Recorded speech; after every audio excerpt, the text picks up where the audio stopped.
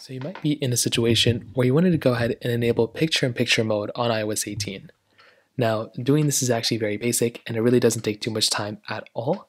So the very first thing you're going to want to do is you want to hop inside of your settings application inside of iOS 18, and you want to go into a little option that says general. So go inside of your general settings right here, and then what you want to do is you want to scroll down until you see picture-in-picture. So there should be a little option that should say something like picture-in-picture, which is right here.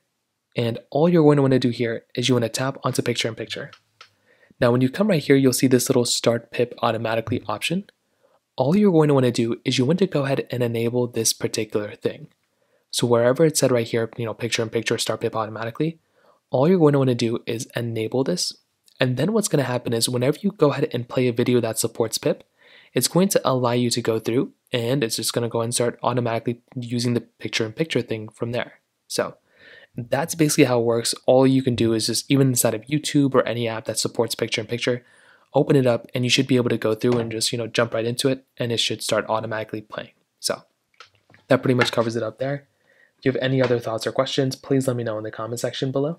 Hit the like button, that would mean so much, but definitely hit that subscribe button. More importantly than everything else, I love every single one of you guys. Hopefully I'll catch you guys in the next video. Peace out till then.